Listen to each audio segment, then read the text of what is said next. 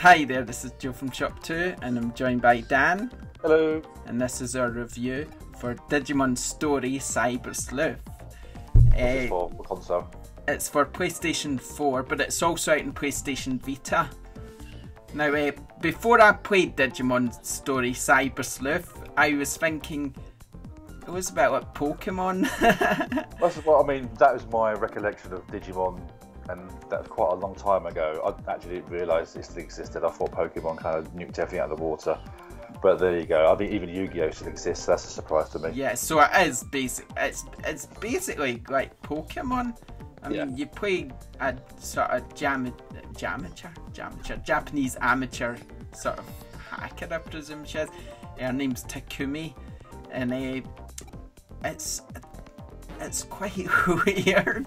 I mean, Japanese games kind of do tend to go a bit out there sometimes, but you kind of start off in this sort of weird sort of white world, and you're sort of, I guess you're in cyberspace. I guess that's the crux of it, really.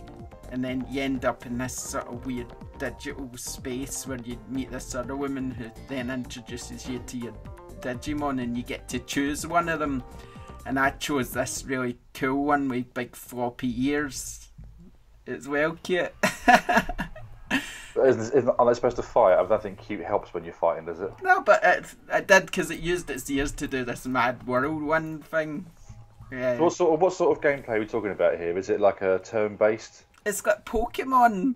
That's exactly what it's like. You So run around. you got your enemy on the screen, and you got your character, and you just take turns using a special move. Is it? Yeah, exactly. You run around, sort of exploring what you do and other games like that. So what's exploring? Is that top down or is that 3D? No, it's not. It's like it's third person sort of view, where you see the person and you just run around and you can talk to everybody. And oh, that's so professional. I know. I can't believe my phone just beating mid review. That really put me up. No, but anyway, you run around and you can just talk to people and explore and find more sort of Digimon and sort of name them, equip them, evolve them, sort of thing.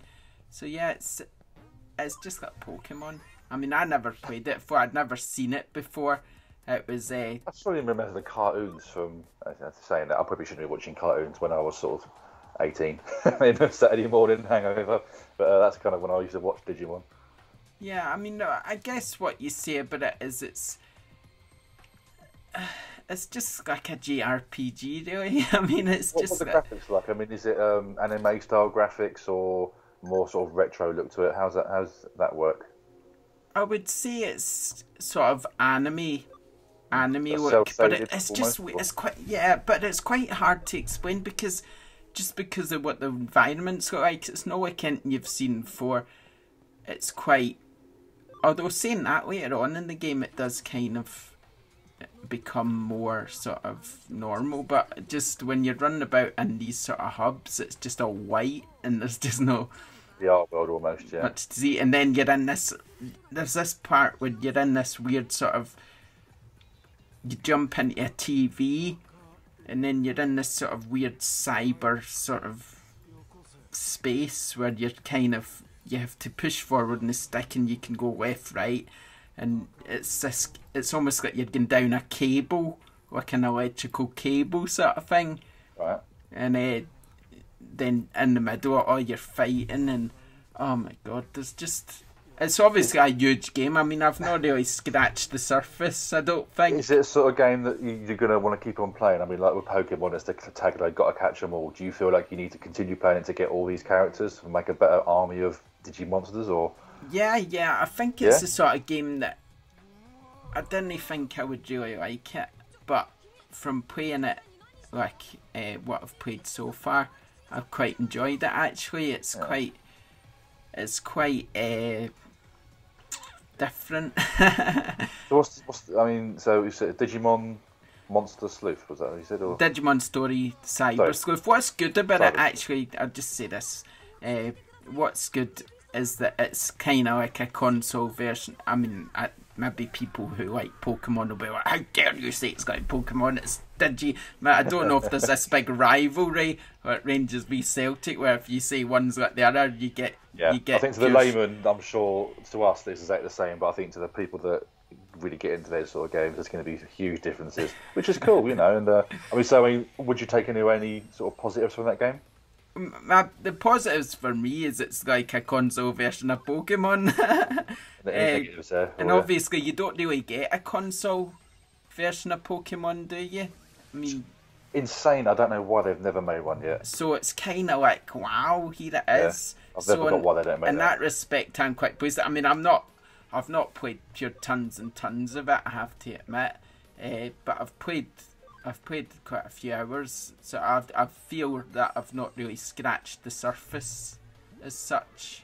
So this is more of a sort of, I'd say, preview than review. Brief summary of your initial thoughts. But we can't be experts. I mean, we've got so many games to play, we can't be experts at them all, do you know what I mean? So yeah. But so far, so good. I mean, I feel I've got a lot more to learn about Digimon before I could actually form a 100% correct opinion.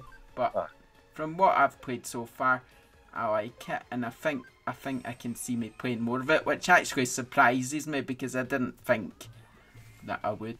Well, it's a good sign because it's not your classic game that you would play as a gamer. So the fact that you feel that you can actually go back and play more of it is actually a decent sign of a game that maybe people might look into that aren't into that sort of classic Japanese sort of style game. Yeah, exactly. So far, so good. So cool. Digimon. There you go. Okay, we'll leave it there. That's sort of little review or whatever you want to call it. Where can you buy this from? Digital, online, or what? You can buy the PS4 copy from ShopTo, but you can't buy the PS Vita version at retail. I don't believe. I think you have to buy that digitally, as far as I know. So there you go. Okay, we'll leave it there. Thank you. Bye-bye. Bye.